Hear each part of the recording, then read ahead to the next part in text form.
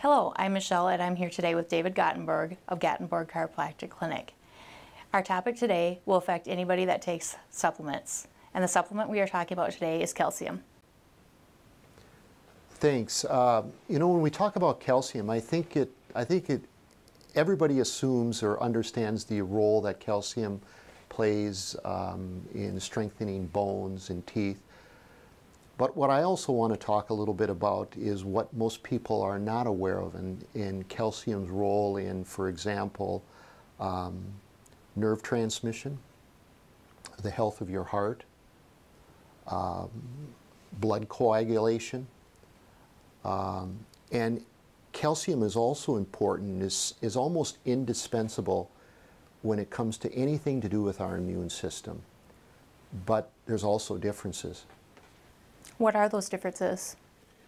You know, one of the major differences is that a lot of the calcium supplements that are on the market today are derived from dolomite, limestone, crushed rocks.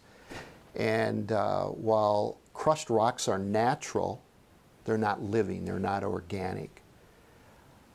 What we prefer to use is a form of calcium lactate, that is derived in this case from a plant or vegetable base.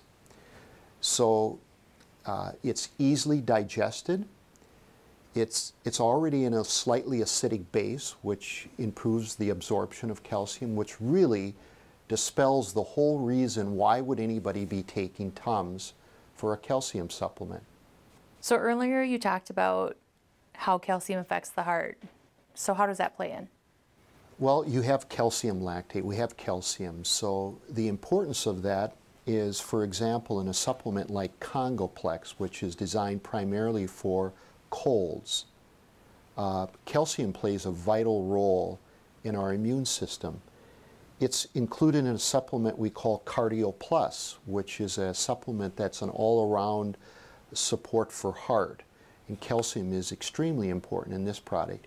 And then for bone health, I really think it's important that the supplement that supports people with weak bones be a supplement that almost preserves the integrity of the nutritional components, so that all of the other things that go into making bones, like the amino acids and enzymes and collagen, that they're all in place along with calcium.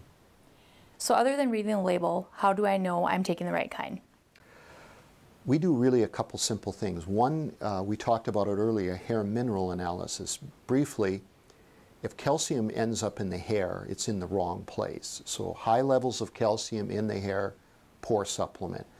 The second way we do it right in the office, we do a simple test called a calcium cuff test, and we take a cuff and place it around the calf of a person's legs and pump it up. If they can withstand 200 millibars, they're good.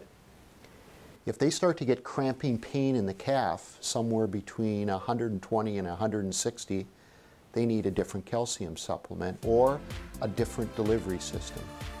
Thank you, David. What great information. And if you have any additional questions, please feel free to contact him.